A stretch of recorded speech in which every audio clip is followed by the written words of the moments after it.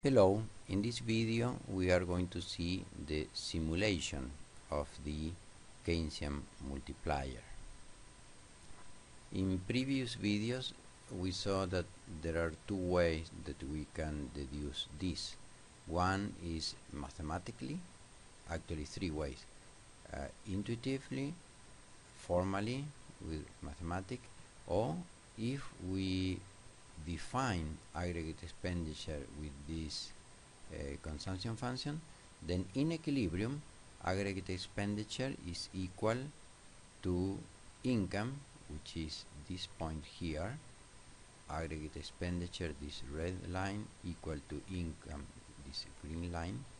Then out of this expression, if we isolate first C0 and then we isolate here y, then out of this equilibrium we can infer that y is 1 divided by 1 minus c, which is this. So we have two ways of getting the same result. So here we have the same, and in equilibrium aggregate expenditure is equal to income, and out of this expression we can isolate y. I'm saying exactly the same as before. So what we want to see here is how this works for different values of C0 and C, for initial injection and marginal propensity to consume. Okay, so we are going to see the picture here, and we are going to start here with an initial injection of $1, which is this initial consumption.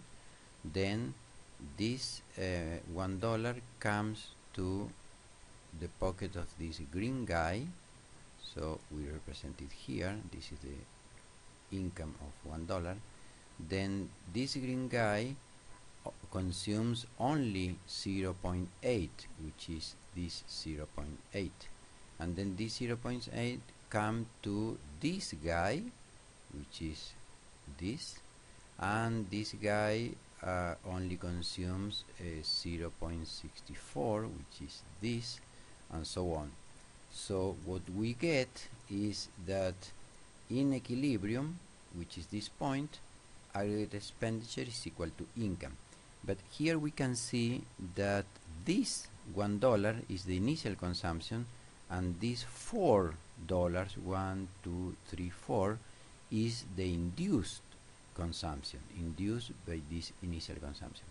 So we have 1 plus 4 is 5, so this 5, aggregate expenditure in equilibrium, is equal to this 5, which is income. Now if we change values, then we are going to see how this intercept and the slope change. So if we take, for example, something like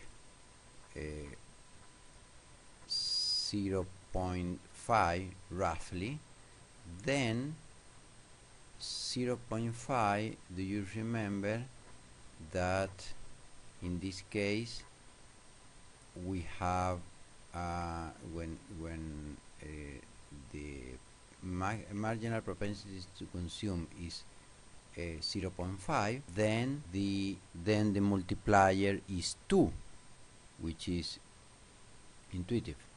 So here we see that C is a little bit more than half, so the multiplier is a little bit more than 2. So we have this initial injection, and then we duplicate, multiply by 2, the initial injection. If it is a little more, let's say that's 0.8, we saw that for 0.8 the multiplier was 5. Here is a little bit more, so the multiplier is a little bit more. So the multiplier is nearly 6, which is this nearly 6, this nearly 6. Now if C is less than 0.5, then the multiplier will be less than 2. So here we can see, for example, that with a very small this value, which is much less than 0.5, we see that the multiplier is much less than 2. So in this case, if we increase the initial expenditure, for example, instead of the initial injection of money, instead of initial consumption, let's say that there is a government expenditure. So we increase government expenditure, and then the GDP will grow, of course, but as you can see here, only 17% is the increasing, is the induced consumption. So it doesn't matter how much the government go on increasing government expenditure, what we are going to have is just a little bit of increasing because this multiplier is very low. So we can see how the intercept and the slope changes when we change this value. Okay, that's it. So see you in the next video. Thanks for watching.